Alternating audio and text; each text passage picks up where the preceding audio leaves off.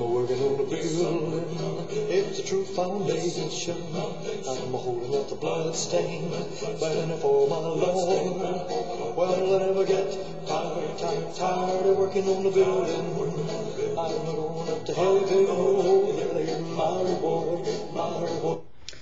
Well, hello, my fellow Americans and fellow Christians, and thank you for joining me for one more day of peace and freedom here in the United States of America. My fellow Americans, all the hubbub concerning the false press and fake news is just a vivid reminder.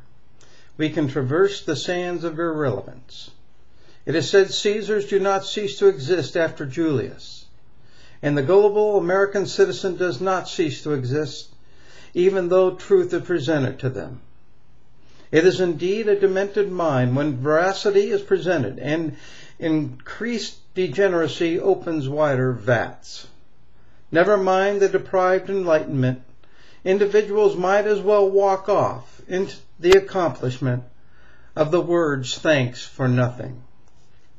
We have reached a point in America where people have to be shocked out of their senses in order to recognize a need for change or to stand tall against lies and deception. The journalists today who see the abuse of their profession go right along with the atrocities, convincing of lies and deceits and false reporting.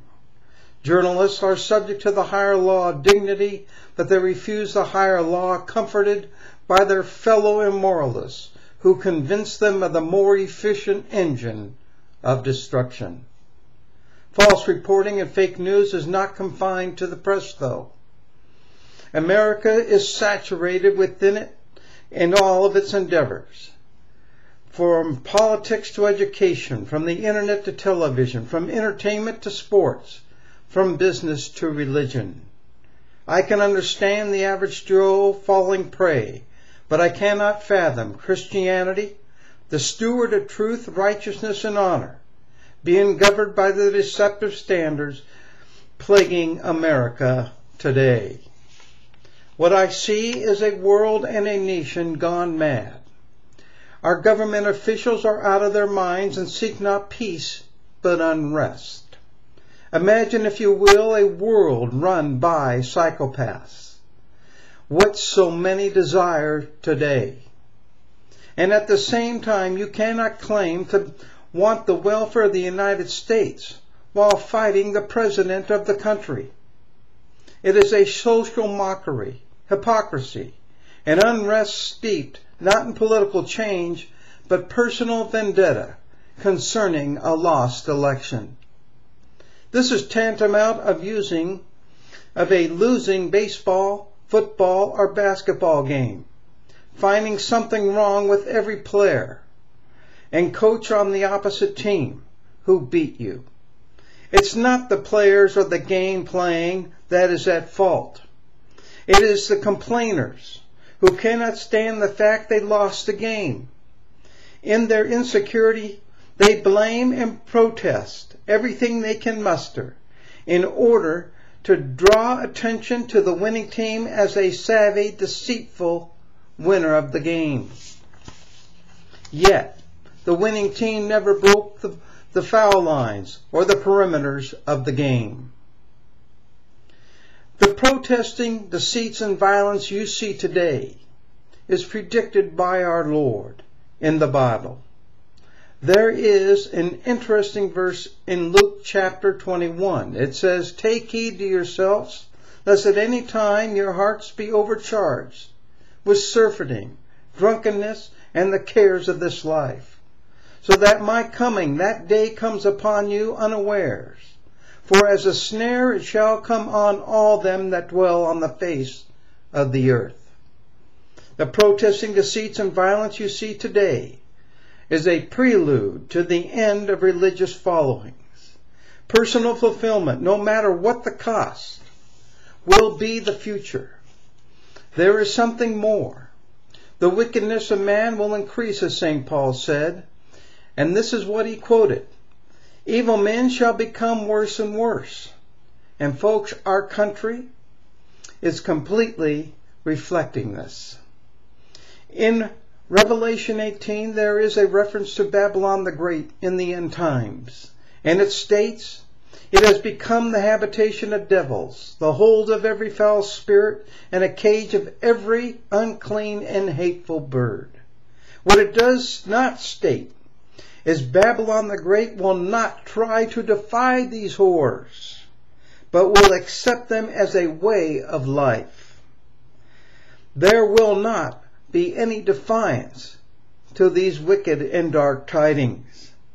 I do not mean to frighten you, but America is coming tragically close to mimicking Babylon the Great, the mother of harlots. For America is prostituting the gospel of Christ, which the Lord has given to bless and glorify this nation. For the cares and riches of this life eliminates Christian character and accepting the ways of God Almighty. And the dark forces influencing the church and the nation are just like Babylon the Great. Trump, as I have stated, can only do so much. He can drain the swamp, politically work at changing the course of a nation that has distorted the structural rules of society. But he cannot change the character of man. Only the gospel of Christ can achieve the great interest of man by changing his heart. Christian preachers have forgotten that the great interest of man, Christ, is the only ligament which holds society and nations together. The gospel you see today does not convey this. A decayed philosophy and the nation in a continued march with darkness is the end result of a self-fulfillment gospel being preached today.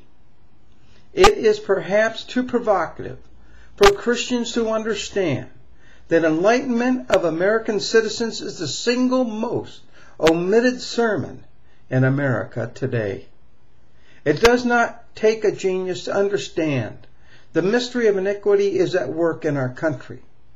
Whoever dines on the distinction of character that Christ provides by faith in him sets themselves as an iron pillar, a brazen wall, a defense life against the dark forces in this country. What we are witnessing today are the dark tidings approaching in vast numbers, and it is witnessed to us repeatedly in our daily comings and goings. Our nation will only survive if the message of the Lord returns to the pulpits across America. Our country will then enter a new dimension of thinking and character, detaching the old order and opening new experiences of the mystery of Christ with the power to heal our dark inhabited nation. Just yesterday there was the advertisement of a program that imprisons women, abuses them, uses them for deceitful purposes, and if they refuse to participate, they are gagged and threatened with hanging or some other type of wicked torture. This, folks, is in our living rooms, influencing the youth of this country, not to mention the already demented minds plaguing this country. This describes to a T how our nation resembles Babylon the Great, the habitation of dark, devilish acts. I don't mind telling you America's future is dark, and more monsters are roaming the country.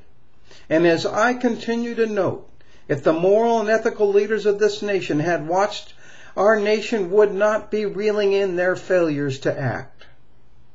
Not until the men of God, with vision and the knowledge necessary for the survival of a nation, returns to our country, you can count on a great menace in our nation, being the grim reminder that we have no standards or ideals, just a more efficient engine of destruction.